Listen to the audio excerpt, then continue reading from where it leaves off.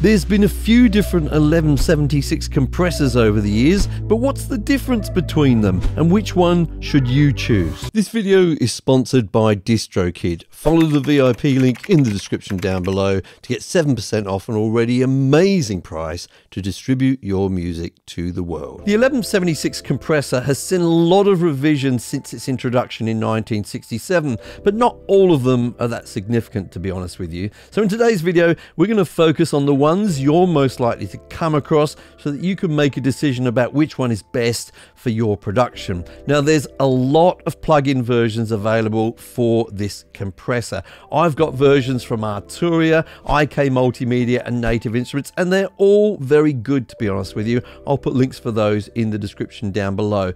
But in this video, I've chosen to use the Universal Audio versions because those are closest to the original hardware. Now, before we get into the differences between the revisions, I reckon it's really important to fully understand the controls, which are common for all of the 1176s. You can tell when the 1176 is switched off because, well, the off button is engaged on the right-hand side. We can switch it on using any of the three buttons above, and each of these will change the behavior of the VU meter. So for example, if we were to either select the +4 or the +8 button, the VU meter will be showing the output of the unit. The +4 indicates that when the needle is on 0, we'll have a +4 dB output, and the +8 refers to a +8 dB output when the needle's on 0. Selecting GR above puts us in gain reduction mode. In this case, the needle will default to 0 and will move to the left when there's some gain reduction happening. Let's have a listen to some acoustic guitar and see how much gain reduction we're getting at the moment.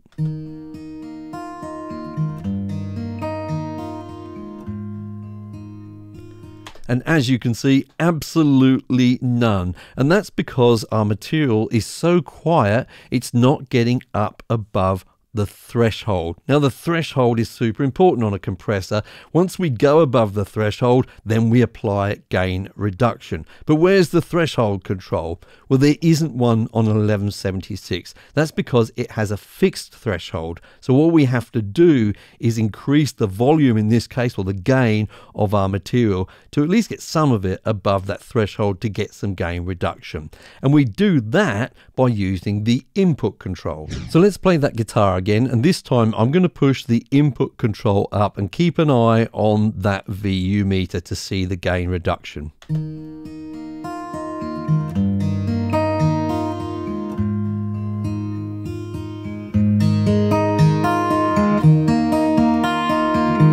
Okay, so we've got some gain reduction happening, but of course we've also made everything quite a lot louder as well. And that's not necessarily a good thing when you're setting up your compressor. When things are louder, they just tend to sound better anyway, and we don't want to be distracted by that. We want to hear the nature of the compression. So in order to turn things back down again, we use the output control. Now, this doesn't affect the nature of the compression at all. It simply turns things down, just like a volume control on your stereo system. So I'm going to adjust that now and have another listen.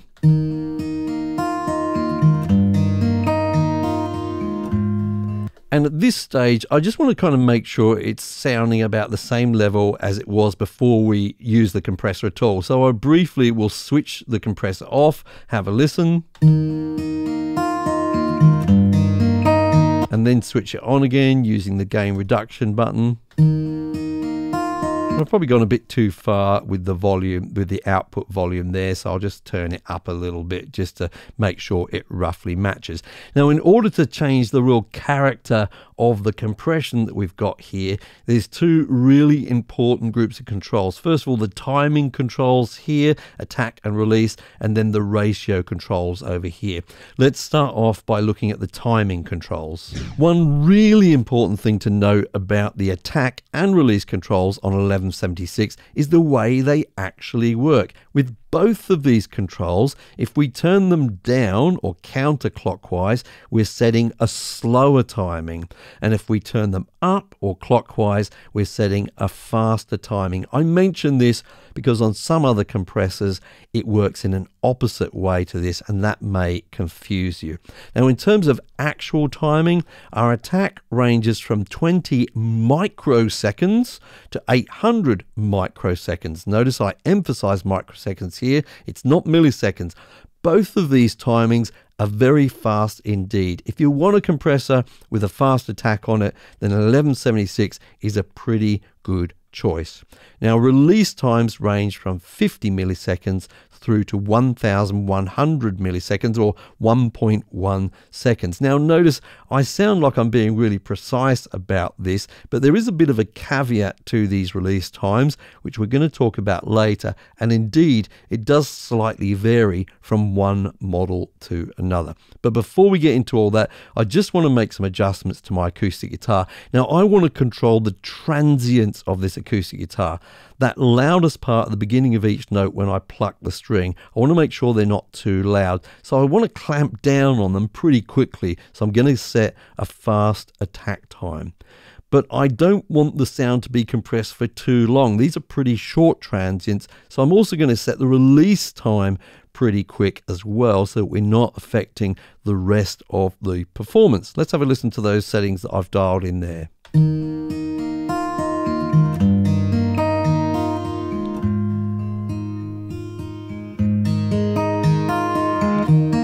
Now, I like this setting already because I'm controlling those transients, but I can't really hear it. It's not something that I'm aware of as a listener, and for acoustic guitar particularly, I'm pretty happy with that kind of sound. Now, one thing to note about when you're using fast attack and release times is you can sometimes introduce distortion, especially when you've got bass heavy signals, when you've got lots of low frequencies. Let's have a listen to this bass guitar part I've prepared, and I've got some simple settings applied here. Let's have a listen to how it is before I add much attack and release.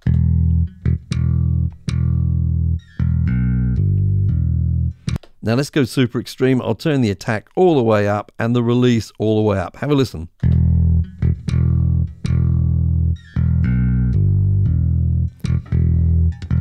And you can probably hear that distortion. Now, that may be something you actually like. You like that sort of grittiness, in which case you can just leave those settings as they are. But if you notice that you've got that on something where you don't want, perhaps on some vocals that you want to keep pretty clean, for example, then what I would suggest is just back off on those release and attack times a little bit. Especially the release, I find, makes the biggest difference, but also the attack as well. So if we back this off a little bit and have a listen to this bass again.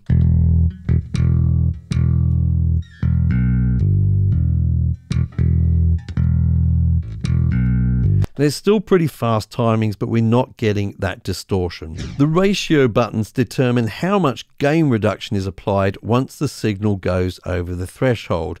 Our most gentle setting is 4:1 here. We've also got 8:1, 12:1, all the way up to 20:1, which is close to limiting. In most cases, you would be using between 4 and 12:1. Now, early on with the hardware, engineers discovered that they could depress all buttons at the same time, creating what is called the all button mode.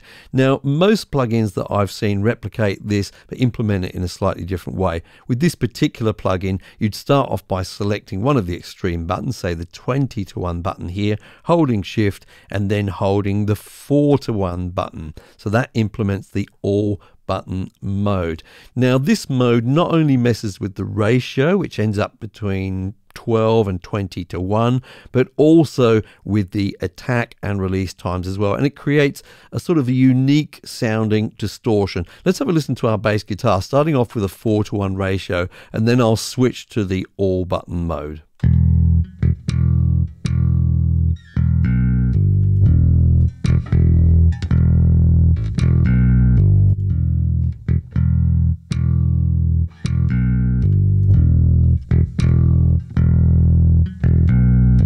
So you can hear a definite change in the overall tone of this. There's a little bit more distortion there as well. And basically, this is very useful if you want a grittier sound or something which is much more upfront. Can be useful, say, for vocals if you want them to be kind of in your face, for example. Now, we often hear people talking about the all button mode with the 1176, but there are other combinations you can experiment with as well to get different tones. On this particular plugin, you get them with the shift key. So I could, for example, press 4 to 1 and 8 to 1 as well, or I could press, say, 8 to 1 and then press 20 to 1 to engage the top 3 buttons. They all have different characteristics to them, so it's worth experimenting with them. I don't know if all of these combinations are available on other plugins, but certainly you do get all of the same combinations on this plugin, which affect the tone on the hardware as well. Up until now, we've only been looking at the so-called Blackface version of the 1176, so-called because of its black faceplate. Now, this covers revisions from C through to G, so there are a couple of versions before this that look quite different. Revisions A and B are called the Bluestripe versions for obvious reasons. Now, if we actually compare them alongside each other, you'll see there's no actual difference in the controls. There's no extra features added or anything like that. Once you know how to work one, you know how to work the other. Now, there is another version that we're going to look at later on, which does have a difference in features. But before we get to that, let's look at the differences between these two. Well, the main difference, apart from the Bluestripe and the Blackface, is a difference in sound. The Bluestripe version is known to be more aggressive and raw sounding compared to later versions, and it also adds more harmonic distortion as well. And you can particularly hear that if you drive it hard on things like sort of vocals, guitar, and drums. Also happens to be a bit noisier, whereas the Blackface, the later version, is a bit more transparent and clean. Now, there is actually a difference in the release times, or the release behavior, I should say. But in order to understand that, we're going to have to talk about something called program dependent release. We tend to think of release times as the time that it takes for the gain reduction to return back to 0 once the signal fell below the threshold. In other words, how long it takes the compressor to stop compressing. And earlier on, I quoted some specific numbers for the 1176. But in reality, it's a little bit more complicated and variable than that, because all 1176s use something called program dependent release, meaning the release time is going to depend on the audio that it's processing. So there's two different ways it's going to approach this. First of all, it's going to listen for quick transients, something like, say, a snare. If it hears a snare drum or a quick transient like that, it's going to employ a quick release time. But if it hears a much more sustained signal, like you'd get from, say, a bass guitar or something, it's going to employ a slower release time. Now, there's something called transition time. This is the amount of time that the signal is kept in compression, and it sort of determines which type of release it's going to use. And the transition time for a Bluestripe is different to that of, say, a Blackface, which means they do release slightly differently to each other. Now, the Bluestripe is known to be a little less predictable and is a little bit more likely to produce pumping effects, but it does respond much quicker. Well, not much quicker, but quicker. Now, the Blackface, on the other hand, is a lot more predictable and less likely to produce those pumping effects. This might be important to you if you're choosing between the two. Now, in a moment, I'm going to tell you about a version of the 1176 which does actually have some different controls. But before we get into that, I want to remind you, if you're releasing your music to platforms like Spotify, Amazon, Google Play, etc., don't forget to check out the sponsor of this video, DistroKid. If you follow that VIP link in the description down below, you'll get 7% off of your first year of membership. So we saw that these two revisions look distinctly different. There's another look that you may see around. This is the sort of silver face version. And with revision H here, the main difference was that they introduced a new amp at the input stage. They introduced what's called an op amp, and essentially it made it sound a lot cleaner. But none of the actual controls changed still at this stage. The most notable revision in terms of features or control changes is the AE version that we can see here. Notice that it's got two things going on. It's got a combination of the look of the Blackface with the Bluestripe of the earlier versions, and the AE here is both representing the fact that it's from an earlier version and a later version, and also stands for Anniversary Edition. This was a limited edition hardware version. Now, the two main things that are different with it are with the ratio and the attack times. With the ratio, they introduced a 2-to-1 ratio, making it a lot more gentle. So great for sort of tracking vocals or something where you just want a slight amount of gain reduction. They also introduced a much slower attack time.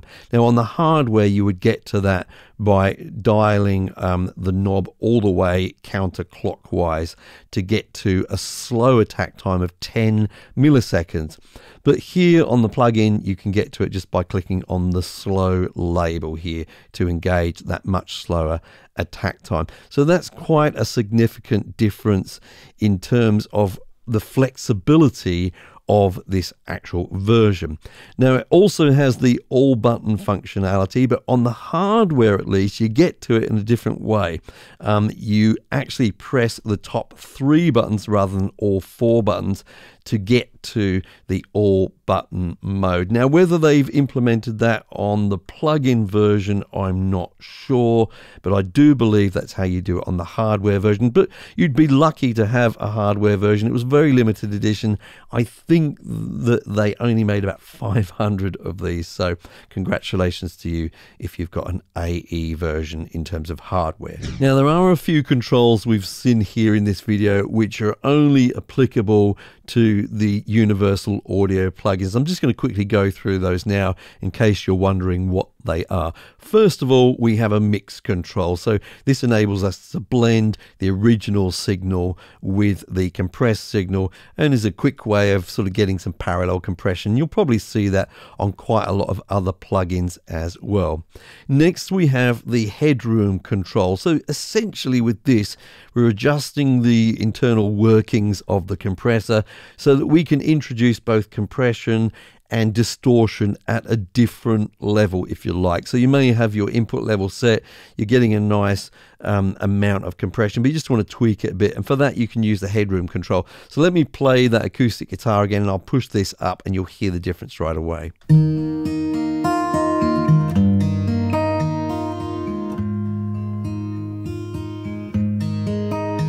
So you can hear that it's compressing much, much more as I turn that up. And there's also, as I say, some distortion introduced as well. Now, something which is applicable to this specific plugin, but also it shares functionality with the hardware as well, is the ability to switch the attack off. So on the plugin here, you can click on the off button below attack and it switches it off. I think on the hardware you do it just by dragging the control all the way counterclockwise. Now what that does is it means that there's really no compression happening, but you can use the plugin to add sort of color and tone to your signal without actually compressing it. And then finally, just below the release knob, you can see this kind of slash symbol here. What this does is it introduces a low cut filter to the side chain. Now the side chain is like the detection circuit within the compressor itself, so where it's determining when to compress or not. Now this won't make any actual difference to the sound in terms of it won't cut out low frequencies, but it will cut out the low frequencies in terms of what that detection circuit is hearing, and therefore the compressor won't respond as much to low frequencies, and that can be very, very handy indeed. A quick trivia question for you. Which one is older, the 1176 or me? Let me know your rather useless answers in the comments down below, along with any more useful things you might have to say. Thank you so much for joining me today. I really appreciate it. My name is Mike, and I hope you're well.